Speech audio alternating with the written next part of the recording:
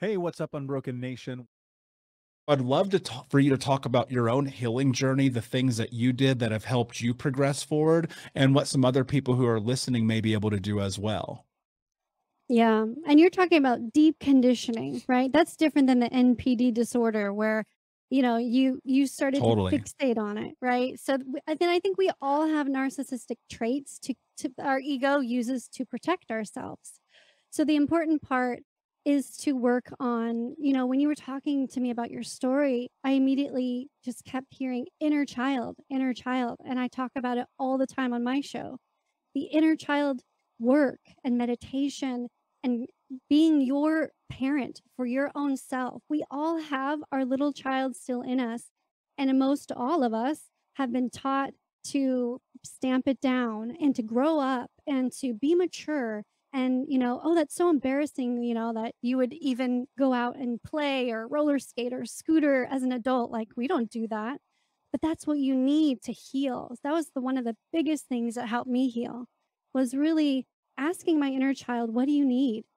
And I have this guided meditation on my YouTube channel, Raven Scott Show, where you go through and you hold and you recognize all of the expectations and the abuse and the pain and hurt that your parents put on you and your grandparents, this ancestral heavy burden, and you release it, and your adult self brings your little child out into a magical garden and you heal, and then you get to connect with yourself and say, hey, what do you need? What do you need today? And then do it. That's the challenging part, right? Do you want to go build a Lego set? Go do it. Do you want to go do cartwheels and dance barefoot in the grass? Go do it.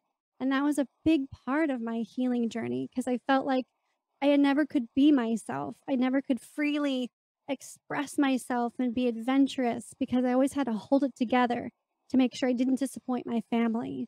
So that was one of the biggest Mm. things I did.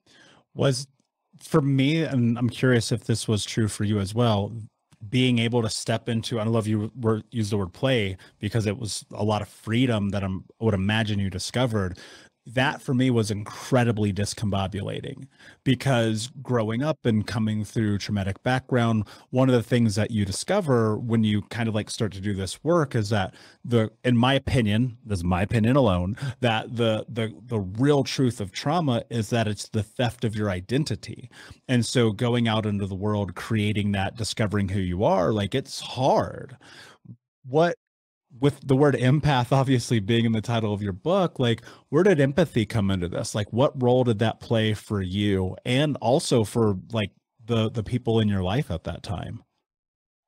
Yeah, it was really hard because for me, empath kind of connotates someone who takes more responsibility than they should for Mm. life, for other people's emotions, for bad circumstances. I remember just accidents happening and going, oh my gosh, I'm so sorry. You're always apologizing for things that aren't even your fault.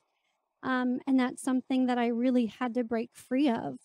And my self-worth was down in the gutter when I thought that I was really confident because I was involved with the church so heavily when I met my ex, but it was really down in the gutter. The reason I was so involved is because, like you said, I didn't have a self identity. I had no confidence to know that I was powerful, that I had a voice, that I could ask for what I wanted.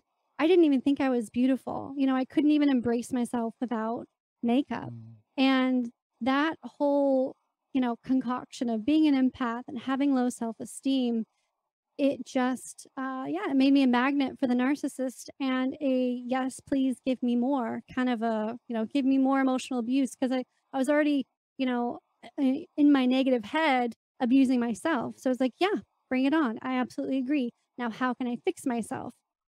And the danger for me was those people would give me advice, either my family or my ex, like, oh, well, you just need to go to church more, or you need to dress up and wear high heels. Like I was getting conflicting information, but all of them were their ideas versus Mm. what I really needed to do.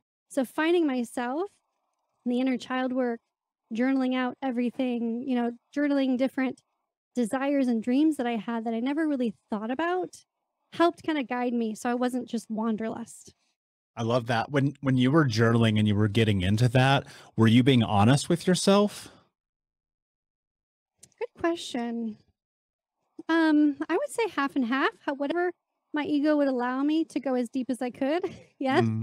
Mm, But even still, just this last Christmas and recently I had to really be even more honest with myself about relationships that are still in my life that I didn't want to let go, right? I didn't want to admit that they were really toxic and I had to put up certain boundaries. So yeah, it's a process. I think every time you can be, one layer honest with yourself at a time, be gentle. Yes, I think I was.